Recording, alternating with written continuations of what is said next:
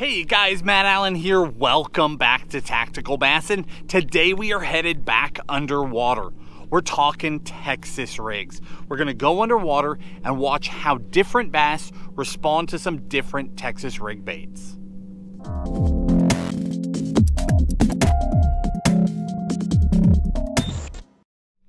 Now, if you saw the recent video we did on Texas rig baits, you already know that my personal preference is creature baits. Those are the baits that I like to throw on that Texas rig. So what we've done is picked a handful of our favorite Texas rig baits, and we actually picked them in some of our absolute favorite colors as well. We'll link all the baits down in the video description to make it easy for you. So if you see something that you like, it will be down there, including color recommendations, how to rig it, all those sorts of different things. But what we're gonna do is head underwater now and watch how some different bass react to those baits.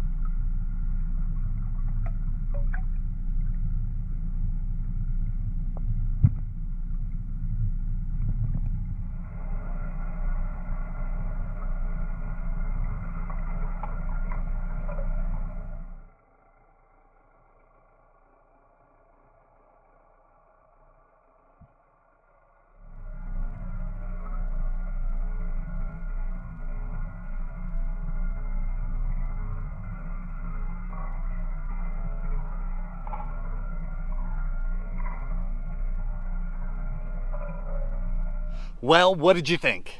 Did you have some favorites? Did you have one that stood out to you? That bait that you just need to throw? Or maybe it's a tried and true favorite, a bait that you've always thrown and you were just impressed how those fish ate it. We'd love to hear about it down in the comments. I'll tell you, for us, we had a handful of different baits that we really liked. I already knew how much I love that Keitech Crazy Flapper. That thing looks so good subsurface. It's incredible how well it moves and how the fish just come up and engulf it, because it doesn't have those big long tails, those big tentacles where they can short strike it.